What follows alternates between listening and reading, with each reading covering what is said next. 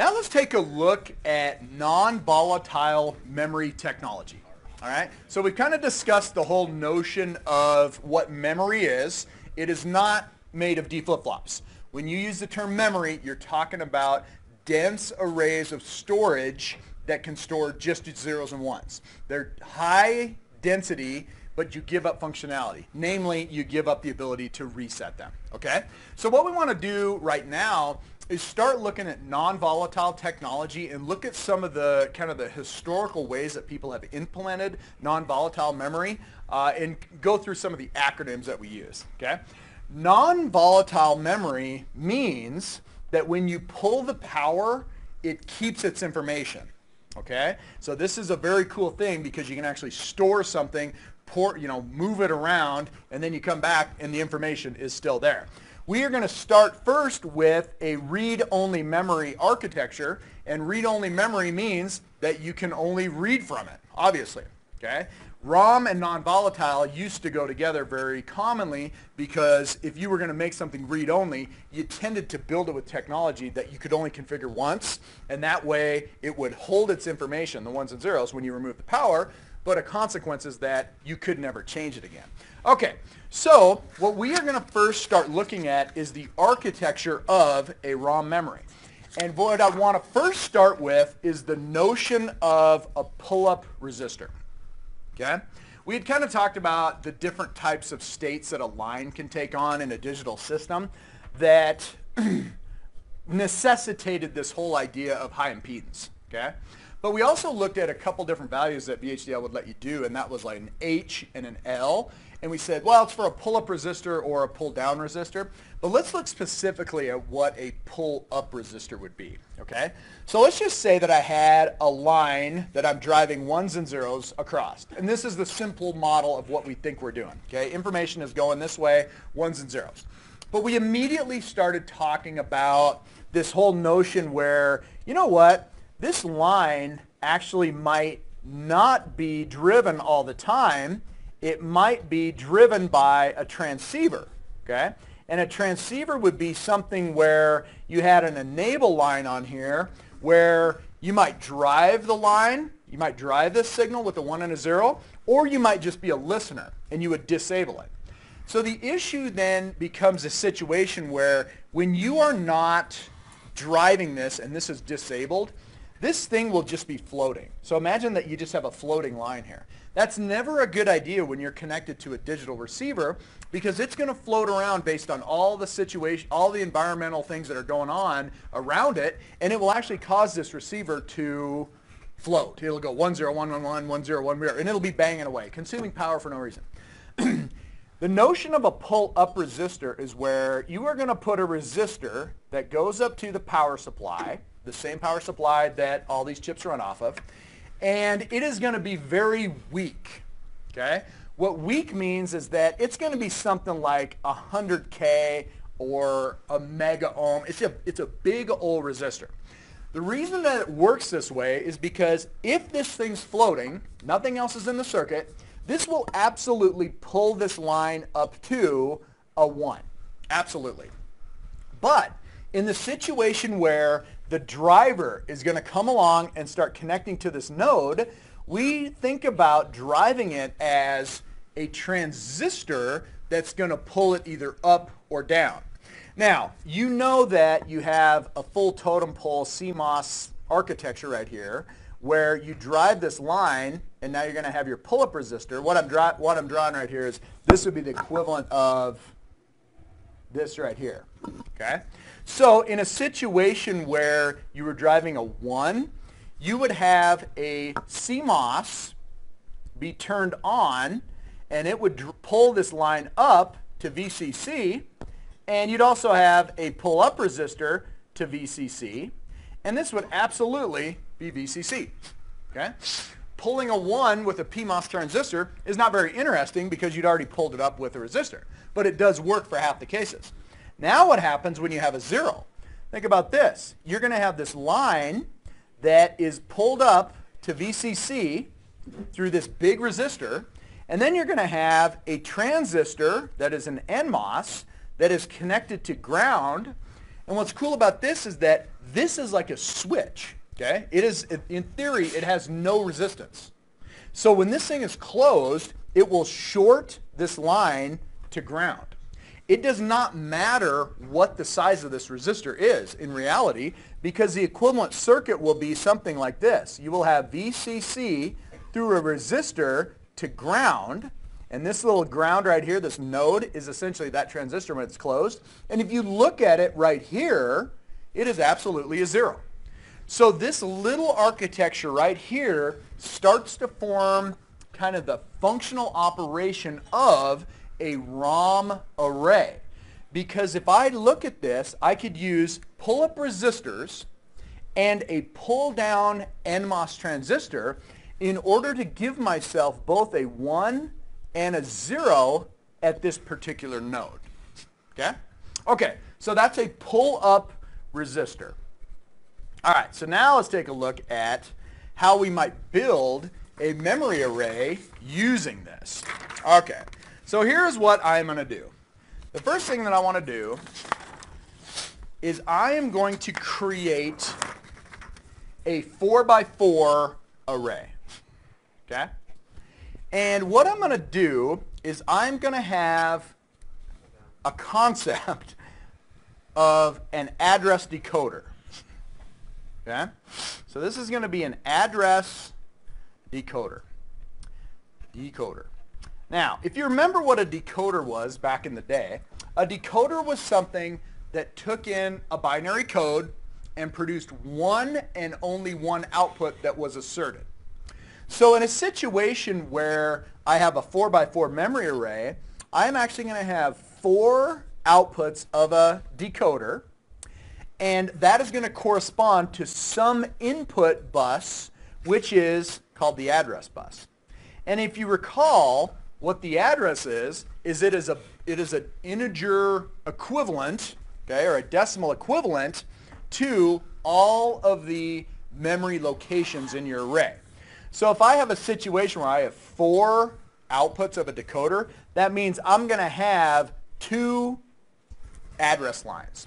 And these can take on the values 0, 0, 0, 1, 1, 0, and 1, 1. And those are equal to, of course, decimal 0, 1, 2, and 3. So with 2 address lines, you can address 4 unique locations in memory. The location in memory is going to be observed by using individual outputs of the decoder, and we are actually going to call these something specific. We're going to call them word lines. Okay? Remember how we talked about, it's a byte, it's a 16-bit word, it's a 32-bit word. When we say the word word, we're talking about a chunk of data that we access at one time. So what we're going to do is each of these are going to access a chunk of data. Let's call this word line 0. We'll call this word line 1, word line 2, and word line 3. This now dictates this whole M by N memory array, which is 4x4. These are going to be the M's. So this is the 4M. Now the question is, how do you tie on 4 bits for each one of these locations? Here's what you end up doing. You are going to have bit lines, okay, that are going to run this way, okay, and you're going to absolutely have 4 of them, okay?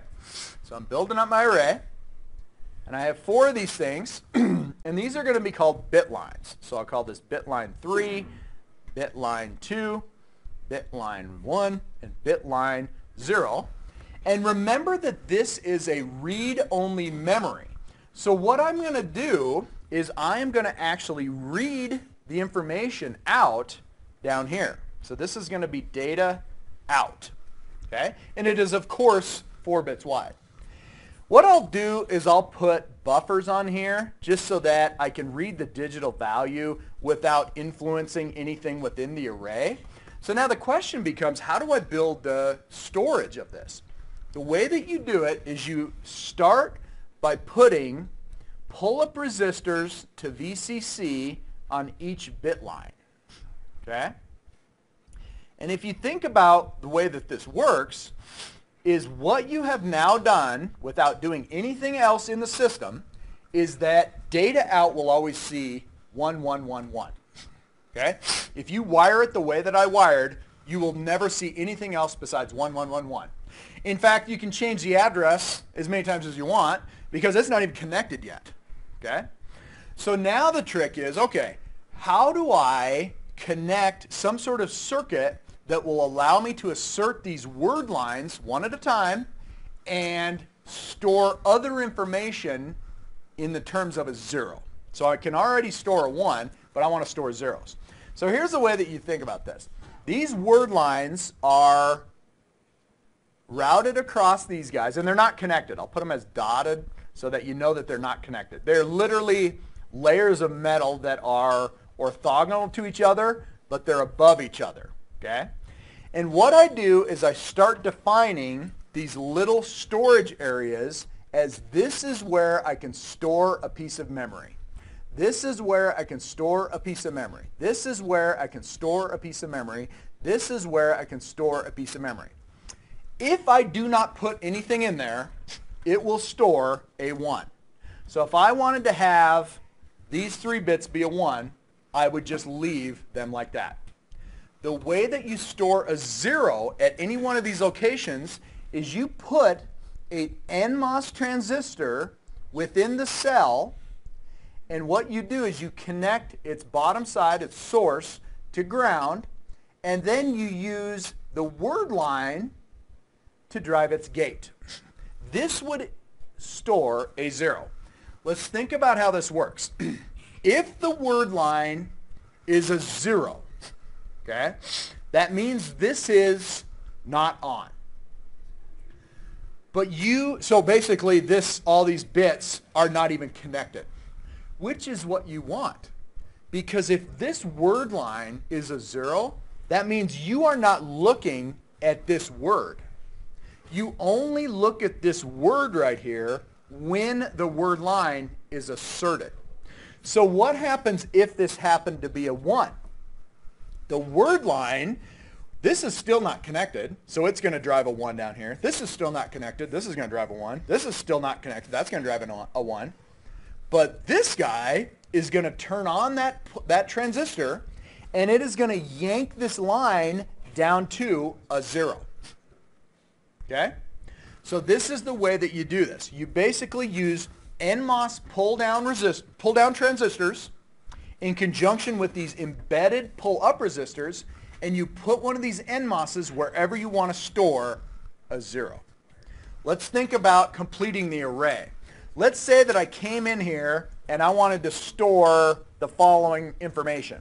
I wanted to have my address go from 0, 1, 2, 3, and at each one of these guys, I want to store, let's say, at address 0, I already stored 1, 1, 1, 0, so 1, 1, 1, 0. Let's say that I wanted to store 0, 0, 1, 0, and then I wanted to do 1, 1, 1, 1, and then I wanted to do 0, 1, 0, 0. Anytime I see a 0, I need to go in here and put an NMOS transistor. So here's all the storage elements that I have. Life is good. And then all I do is look at wherever I want a 0, and I put an NMOS transistor. So I've now completed 4x4 worth of storage locations, and now I come along, and on address 1, which would be corresponding to asserting word line 1, I want to do a 0 here, a 0 here, a 1 here, and a 0.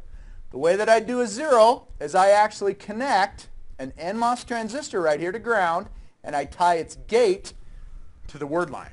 When I assert word line 1, it will turn on the NMOS, produce a 0 that is read out down here.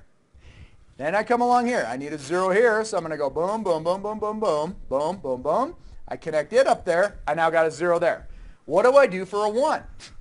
You don't do anything, because it will already be pulled up to VCC, so it will produce a 1. Come over here. You got to have another NMOSer tied with its gate to the word line, and I got it. If I put in address 1, I would put in 0, 1. It would assert word line 1, And it would then, we would look down here at data out and see what we got. What we got would be a 0, 0, 1, 0. Now let's do this one. I want to do 1, 1, 1, 1 stored at location 2. If I did location 2, I would put on the address bus 1, 0. That would assert word line 2. And I now look down here at data out, and what do I have? Well, if I want 1s, I don't put anything there. I would then read out a 1, 1, 1, 1.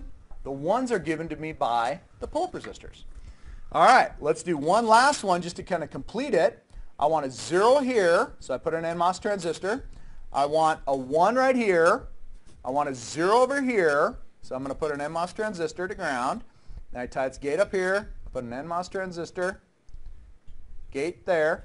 When I put in address 3, which is a 1, 1 over here, it will assert word line 3, and I look down on data out to see what I get out of it. When I put that word line 3 asserted, I will see a 0 here because that NMOS turned on and pulled it down. I will see a 1 here because the pull-up resistor is pulling it up. I will see a 0 here because this NMOS is on, pulling it to ground. And I will finally see a 0 here, which pulls it down using this NMOS. This is the architecture of a ROM array. It's actually things like this. If I wanted to produce this stuff, okay, using various pieces of technology, I start looking at different types of what we call ROM technology. Okay? When I come along, okay, first of all, this is very asynchronous. Would you agree? So if I drew the block diagram for this, it would literally look like this. I would have an address coming in, and I would have data out going out. How many bits of address do I have? 2. How many bits of data coming out do I have? 4. It's still a 4 by 4 array. Okay? It's just that the address is always an encoded version of the number of word lines. This does not operate on a clock, does it? No, it doesn't operate on a clock at all. But if I wanted to make this into something, so this is asynchronous, sync. If I wanted to make this into something that was synchronous, all I'd need to do is have the exact same configuration. I'd have an address, which is 2 bits wide, and I'd have a data out, which is 4, and I'd just put a little clock on it. Where do you think I would put clocking, or what would I do to implement a clock? All I do is I only want to see data out when I get the rising edge of a clock. All I do is I just run these guys into the flip-flops, and I look right here. That's how you make this into something synchronous. And synchronous is good because you just want everything to be produced when you have a clock. Okay? So that's all you do to make this asynchronous. Not even a big deal at all. You definitely model it different in VHDL, but the only difference between an asynchronous and a synchronous array is you just slap some registers or D flip-flops on the output. Okay? Notice one thing, though, that's critical to this. Is there a reset? Not at all. There is no capability to have a reset in here. These are just essentially wires and switches that store 1s and 0s. There is no reset. Okay. Let us now look at some different technologies to create these transistors. Okay? To create these transistors. If you do, okay, so one of the first things that they said when they started building this was, I'm going to make a memory array, and I'm going to have some sort of information that I want to store in there. I could go build a chip to do this. Absolutely. I could build a chip, piece of cake. All I do is I build the array, and then I just pop down these transistors, and I'm off and running.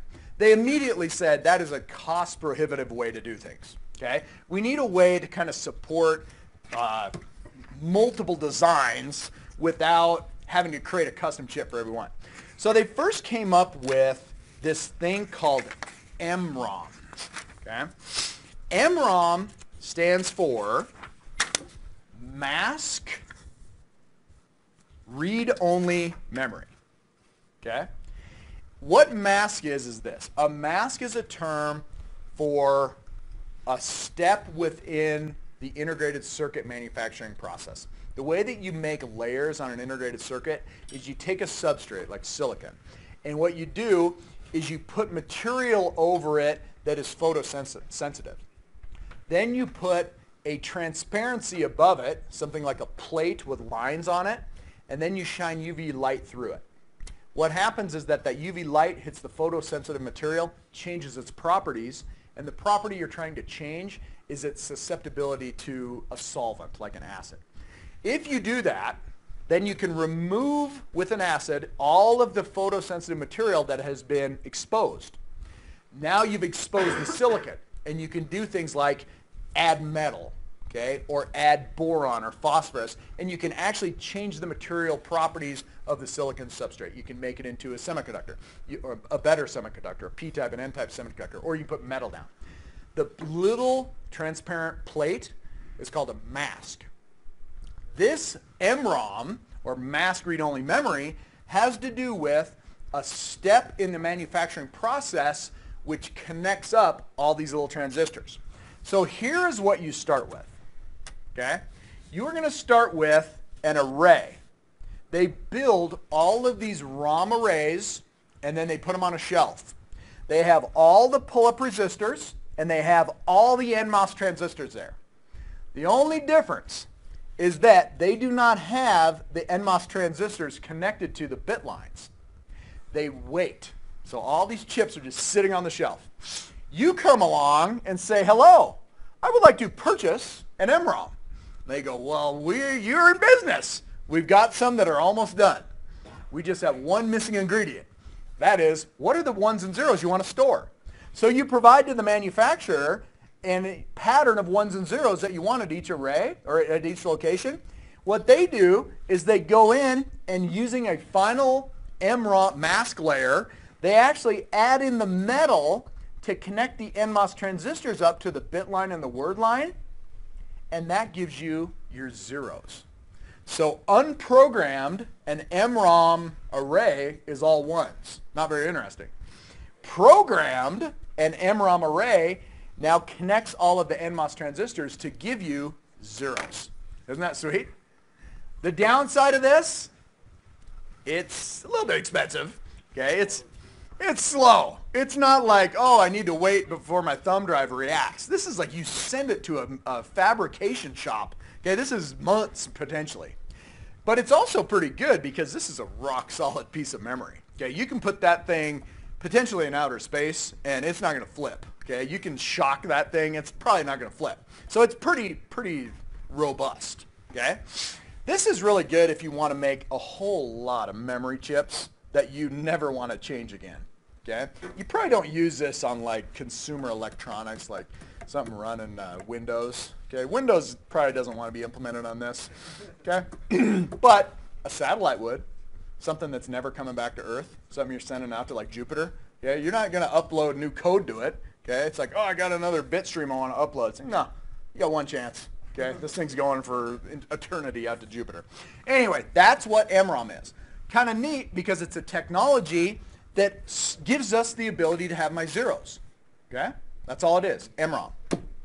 Now, they said, you can do better. So we came up with the programmable read-only memory. Okay?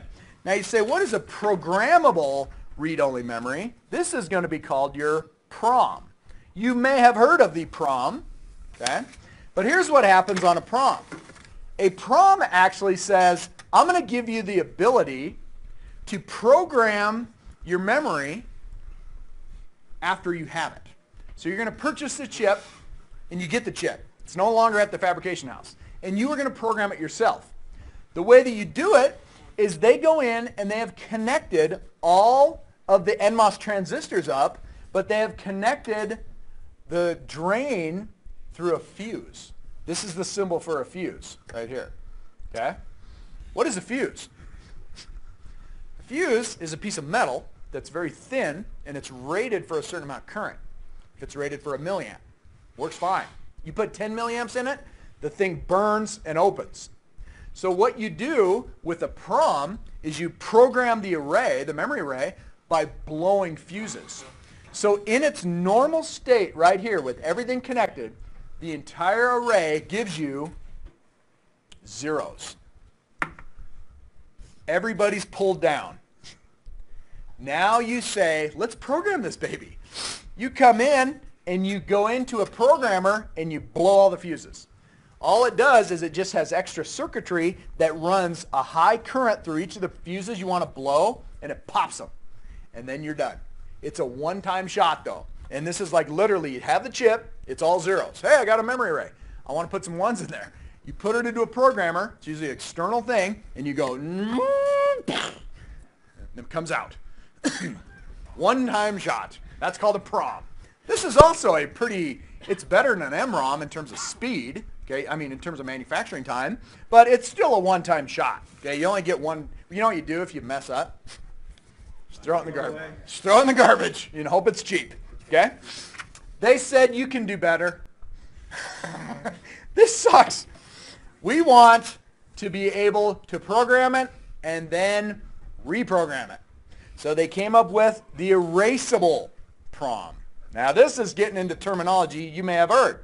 This is going to be an EEPROM, still not the double EEPROM, but here's the way that this works. This is based on a different type of technology that is actually what's used in all of your thumb drives today. It is called a floating gate transistor, and this is pretty wicked. It is a transistor that has an additional gate. Not a separate pin, but it's got a metal oxide semiconductor. So it's not a MOS, it's a MOMOS. Okay? And the reason that you have this MOMOS is because, remember the voltage that it takes to turn on a transistor? Like if you have a transistor that runs off of like 3.3 volts, it might take 0.7 to turn it on. Where does that 0.7 come from? It comes from the structure, the geometries of the transistor. One of the biggest structures is how far away this metal is from the semiconductor.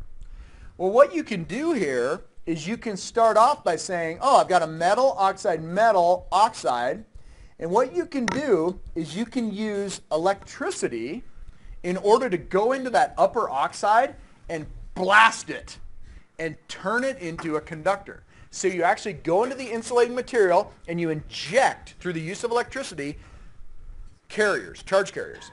Once that thing becomes conductive, now the thickness of the little MO structure is very thin. So it doesn't take very much energy to turn it on.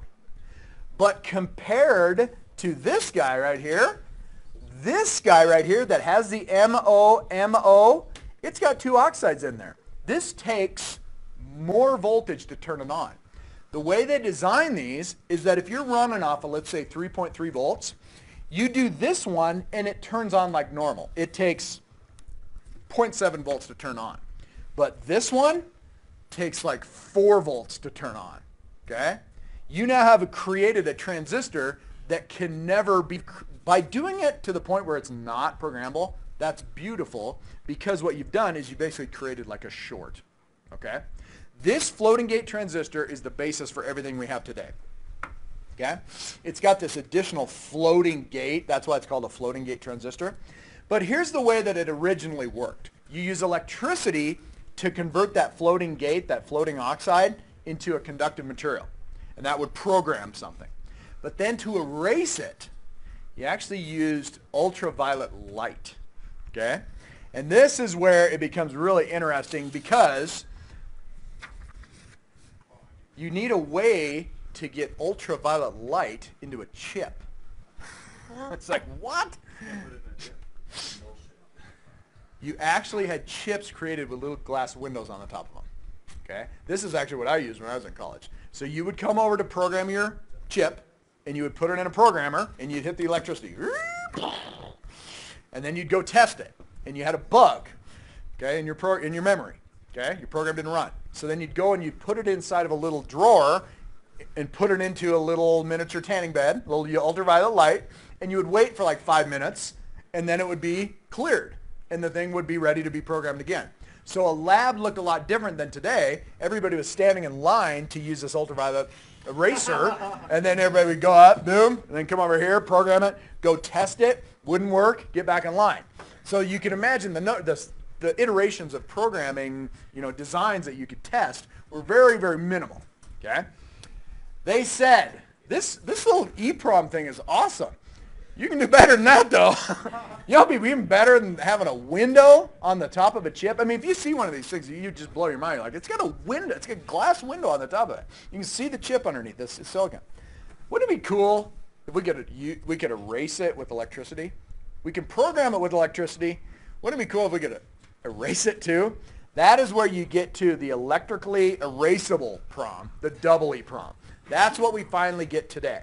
In the beginning of them, they still required a programmer, so you'd have to take the chip out because the voltage in order to erase them was higher than what you had in your system.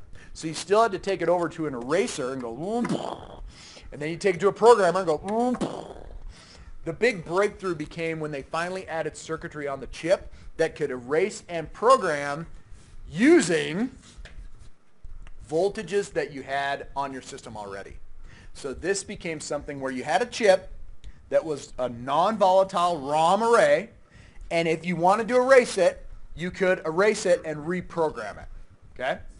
So this is pretty sweet. This is the basis for solid-state memory today. So this is where the flash drive came from.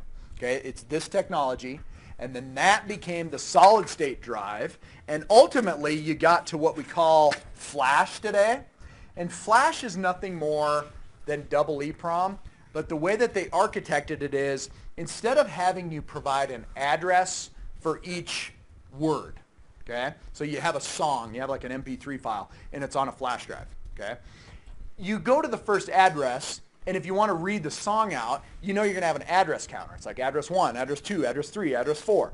They noticed that everybody was always providing a starting address, and then you'd stream a ton of data out. So they said, you know what? Don't even give me a whole bunch of addresses. I'm going to start giving you the information in what's called these blocks. Okay? So instead of actually providing individual addresses, you provide a starting address, and then the flash will stream out a chunk of data. Okay? It's very good for things like music and video where you have a stream of information that you read sequentially out and you just want it flowing. Not so good if you're going to be interacting with it on a byte-to-byte level. So it's not something you want to like, oh, I want to write 1 byte. It's like, no. You want to write a byte, you got to write the whole block. It's like a 4K block. And you want to read that 1 byte, read the whole 4K block out, and then just pick out your little byte. Okay? So that's what flash is. There's two types There's two types of technology. One is called NAND flash, and one is called NOR flash. And the only difference between the two is just the way that you connect the streaming information. It's just an architectural change between them, and there you have it. NAND flash tends to have bigger blocks. So those are all the different types of technologies that we have for non-volatile memory.